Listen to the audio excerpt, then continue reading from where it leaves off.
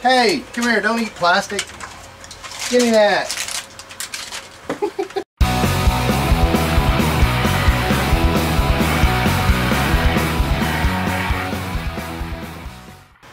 Okay, let's talk about the van for a minute. Here's the deal. I get it. It's not. I may not be doing the rust like I was a professional car restore guy. You know why? Because I'm not a professional car restore guy. Okay? Now, here's the thing. I've done a bunch of research on the internet and everything, and you know what? This is going to work just fine. I've got it all sealed up where it can't rust. Everything's going to be fine. And besides that, it's not a Bandit Edition Trans Am. If it was a Bandit Edition Trans Am that I owned and it needed this rust repair like that, it would go to a professional and have it done right. This is just my old Chevy van, okay? I love it. I know it's weird. I get a lot of this, you bought a creeper van stuff, but I love that van, okay? To me, it's just the same as having a Bandit Edition Trans Am out back, to me. I really dig it. But let's go on, and I want to tell you a little bit more about what my plans for the van. Right now, it's got a 400 turbo engine, or it's got a 400 turbo transmission and a 400 small block Chevrolet engine in it. I love that setup, man. I had that in my Blazer back in the day. It's great. I'm old school. It's old school. I love it. The problem is I want this to be my daily driver. The problem with the 400 is it gets about 6 to 7 miles to the gallon.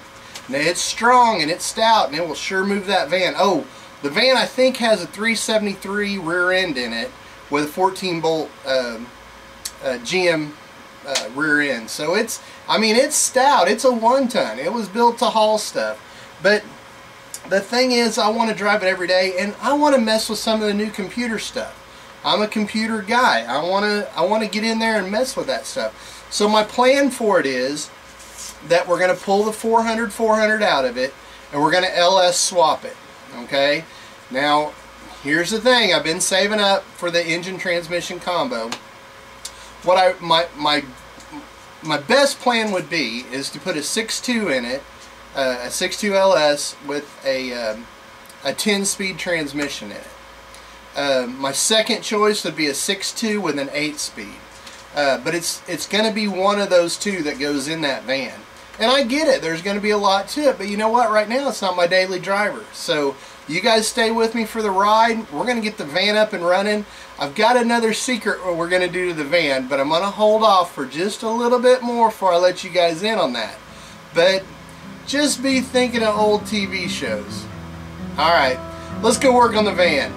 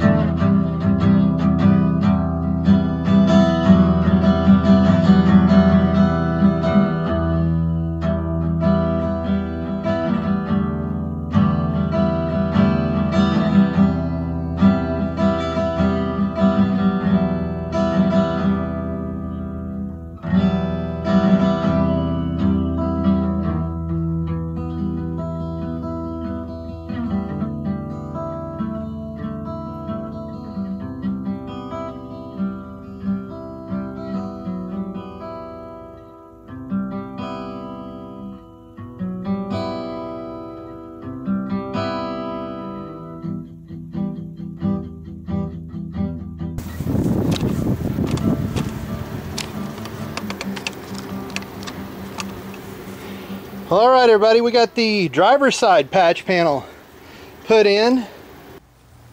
All right, everybody, I'm hot and I'm tired and I feel good. We got the driver's side patch panel put in, and you know I might take some bad comments on how I did it, but you know, it's not a Bandit Edition Trans Am. She's just my old Chevy van, and hey, that's all right with me. So look that song up. It's kind of cool. Chevy van.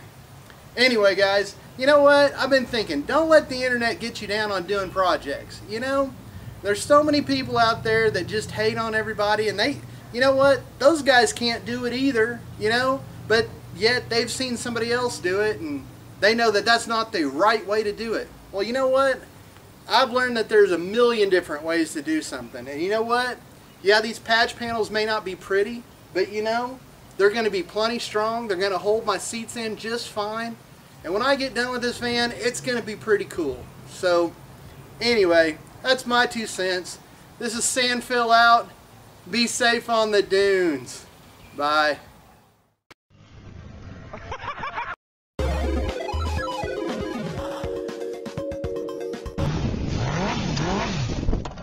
What the hell?